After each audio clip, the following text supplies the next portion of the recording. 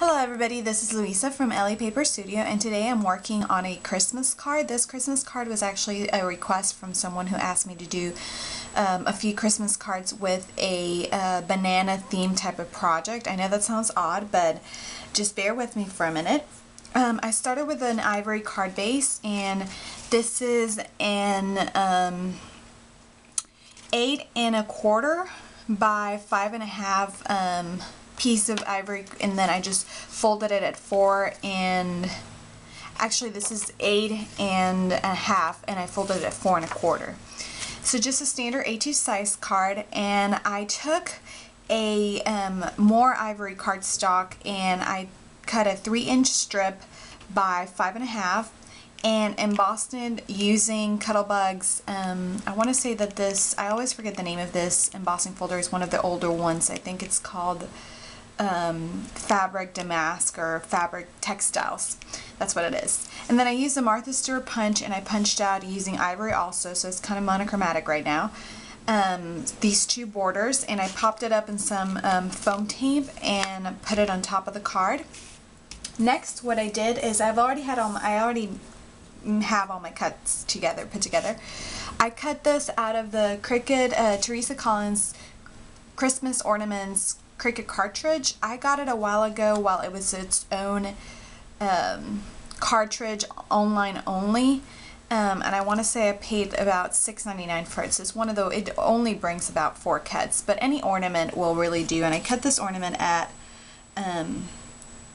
4 1/2 inches, so it takes up almost the whole card. And then I went ahead and did this little poinsettia using Cricut's Flower Shop. And what I used to make this poinsettia was Kimberly from My Craft Spot. She did a long time ago, she did a poinsettia YouTube video tutorial, and I used her video tutorial. However, I altered the dimensions. I cut the 2 flowers, she cuts them at 2 inches, and I cut them at 1. And then in this little piece here, the third part of the flower, I cut it at 0.75 inches, and then I also made the center smaller so that it would fit me. So I made this little poinsettia.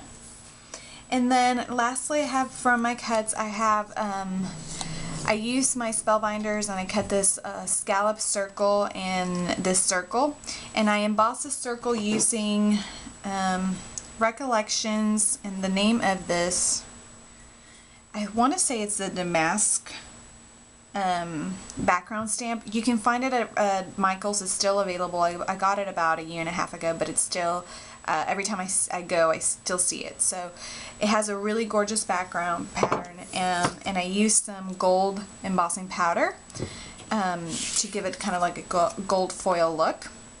So these two would go here. And then finally, out of Cricut's Create a Critter, I cut the little banana, and it's gonna go in the middle of my Christmas ornament. And I know this card is looking very elegant, and it almost looks like the banana doesn't fit, but then you go ahead and put this little banana hat, and it actually does look really cute. So it's meant to be more of a funny card, or a funny yet elegant card with a banana theme. So I'm going to go ahead and start putting it together.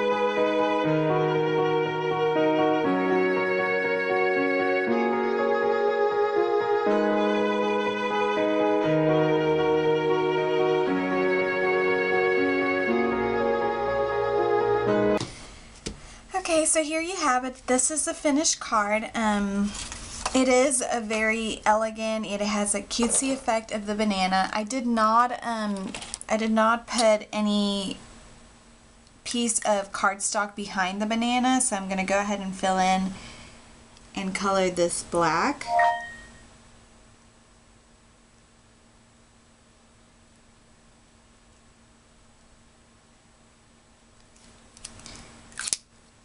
And also, to bring more attention to the banana, I'm going to go ahead and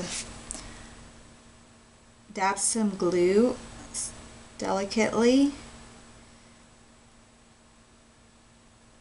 on the white parts of the Santa hat. And then just with a little bit of cotton, and I keep this in my paper stash just because this is the same kind that you would get at a pharmacy. Now I'm just going to shape it and let the glue soak in the cotton so that it gives it that white fuzzy feeling that Santa hats usually had.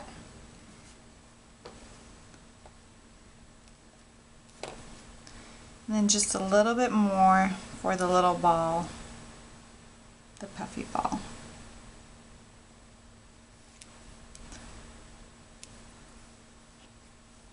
Maybe a tad more.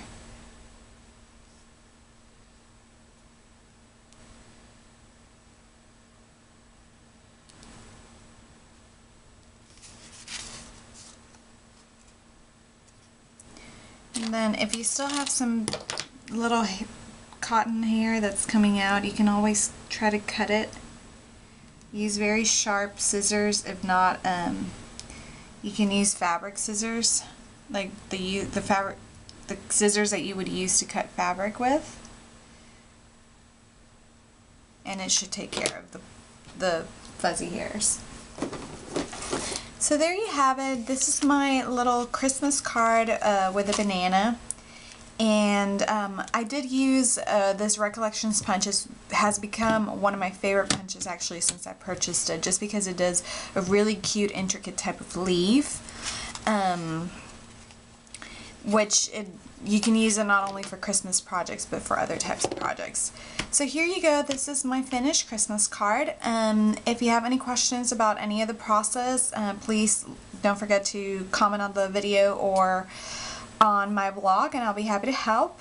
Also, I will put a link to Kimberly's tutorial on how to make poinsettias with the Cricut's Flower Shop cartridge. And as always, don't forget to subscribe to this channel if you like the card and the projects that I provide. And don't forget to visit my blog, elliepaperstudio.blogspot.com, to find other projects like these. Thanks so much for watching, and I'll see you guys later.